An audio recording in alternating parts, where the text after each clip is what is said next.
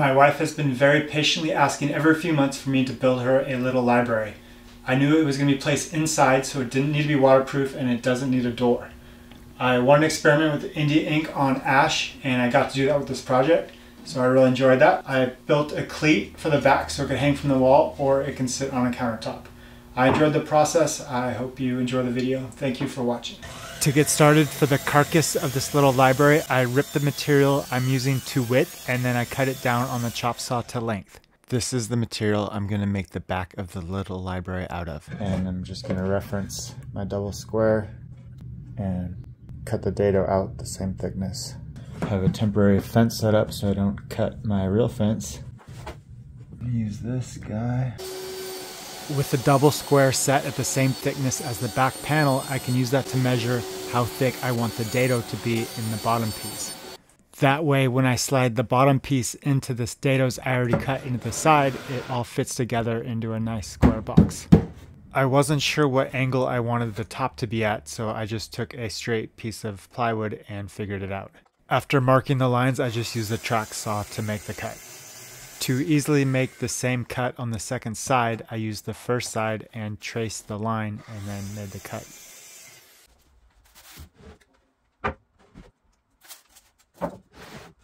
So I don't want the top to be flush because I'm going to put a French cleat on the back to hang it.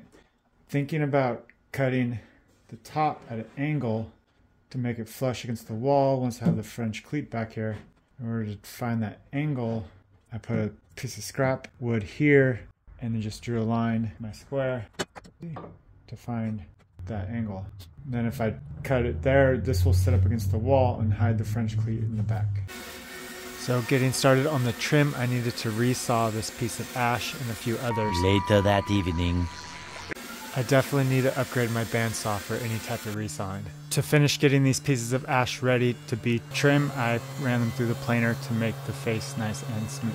I contemplated a few ways of supporting the shelf, either using shelf pins or dominoes, but I just kind of kept it simple. I made those shelf brackets and screwed them into the side of the box.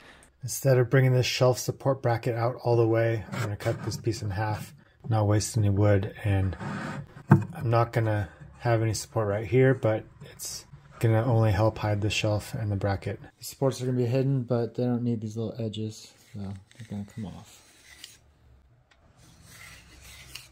To make sure each support bracket was at the same height, I used a piece of scrap and cut it to the height that I wanted, so that way I could just use that to reference off on both sides. These spring tools are pretty cool. I use mine all the time to mark out where my drill bit needs to go.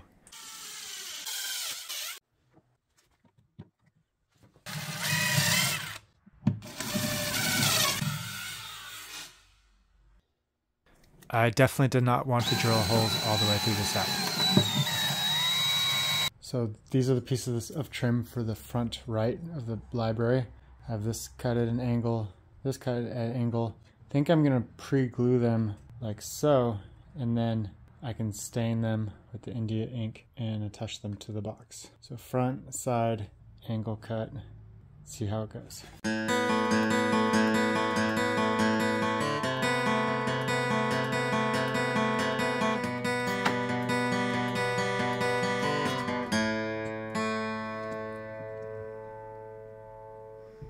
To mark the angle here, I'm just going to reference it against the top like a line.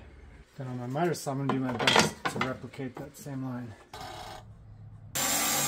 So I'm going to get one more coat of paint on this, show my temporary spray booth, some plywood, strips on the ceiling to make different size booths, get a little spraying in the garage without getting all the bugs. Just use the painter's plastic.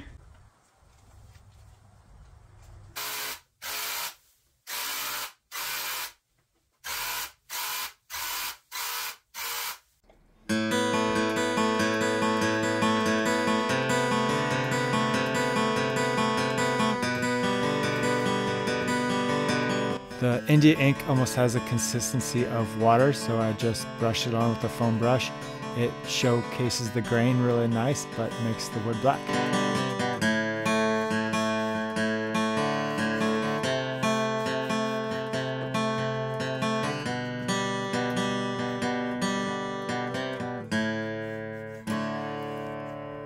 The India ink dries really fast, something like 20 minutes. Afterwards, I sprayed it with some rattle can Minwax Lacquer. Once that dried, I started putting this thing together. I started with the shelf.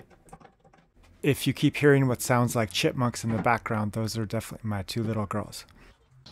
They never stop talking. They won't stop. They're never gonna stop. Getting some of this trim put on made me really happy with how my design turned out.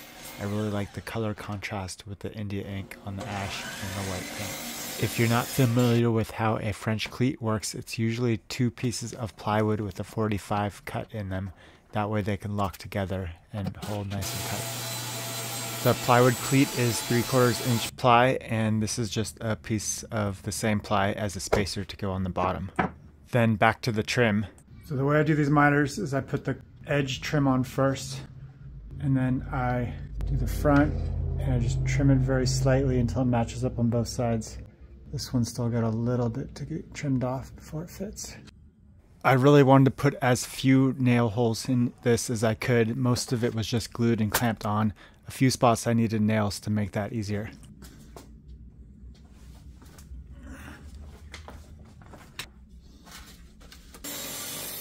For the last few pieces of trim, I just used the reference method. I marked about where it would line up. I left it a little long and then slowly trimmed it down until it fit. My wife had been asking me to build this for her for quite a while, and I've kind of surprised her with it. I told her I was working on it, but I didn't tell her what it was going to look like or when it was going to be finished.